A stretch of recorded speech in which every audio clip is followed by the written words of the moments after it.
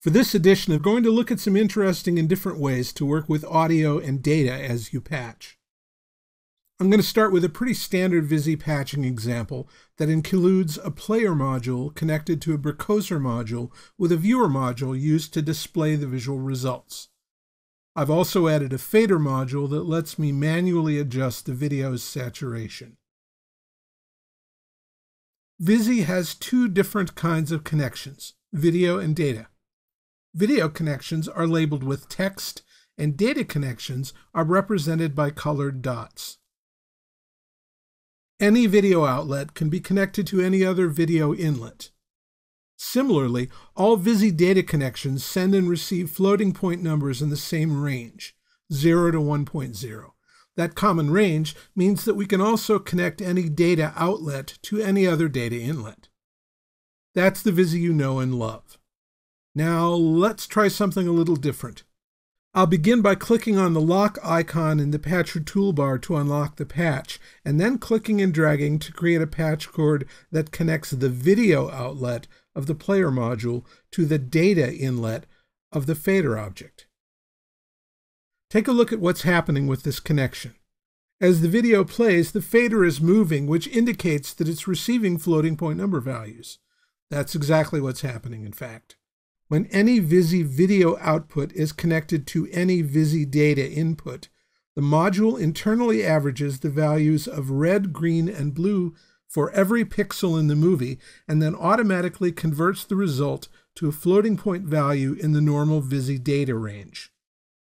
Since the output of the fader is already connected to the Browser module's saturation data input, that means I'm now using video output to directly set the saturation level of the Browser module's video input. This kind of conversion is done for any video to data connection. So, what happens when you connect a data output to a video input? To see the result, I'll click on the patch cord that connects the video output of the Browser module to the viewer module to select it, and then hit the delete key to remove the connection. Next, I'll click and drag to connect the output of my fader module to the viewer module's video inlet. Given what you know about video to data connections now, you may be able to guess what the result will be.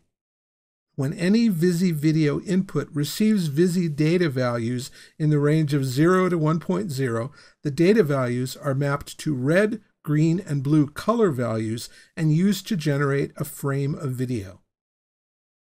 Of course, since all three color values are the same number, the resulting video is a gray image somewhere between black and white, depending on the floating point input value.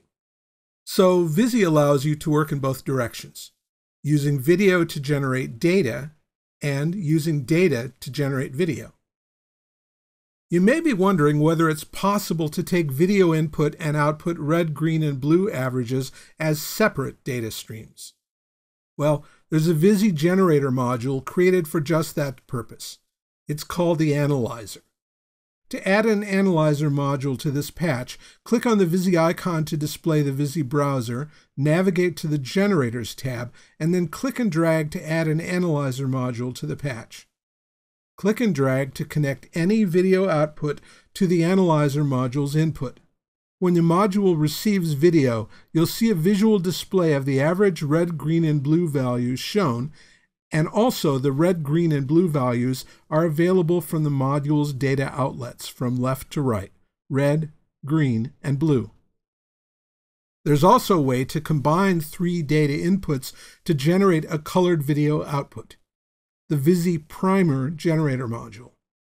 To add a primer module to your patch, click on the Vizzie icon again to display the Vizzie browser, navigate to the Generators tab, and click and drag to add a primer module to your patch.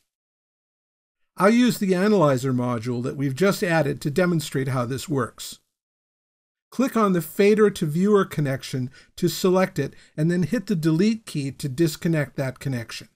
Now, connect the red and green data outputs of the Analyzer module to the data inputs of the Primer module, and then connect the video outlet of the Primer module to the viewer. You'll see a changing color constructed by using the average red and green values for each frame of video. In this case, we're only using 2 colors because connecting all 3 of them would simply give us a grayscale image. So I hope that this suggests an interesting possible patching future for you. Until next time, happy patching.